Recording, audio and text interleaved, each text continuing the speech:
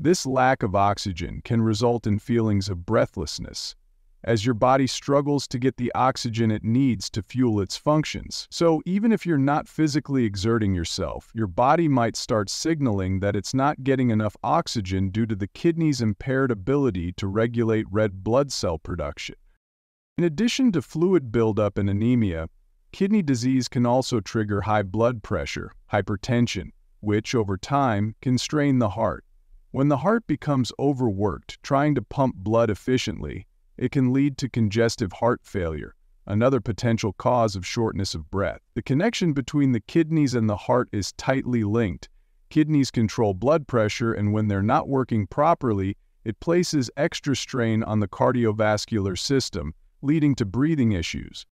If you're noticing shortness of breath alongside other kidney symptoms like swelling in the legs, fatigue, or changes in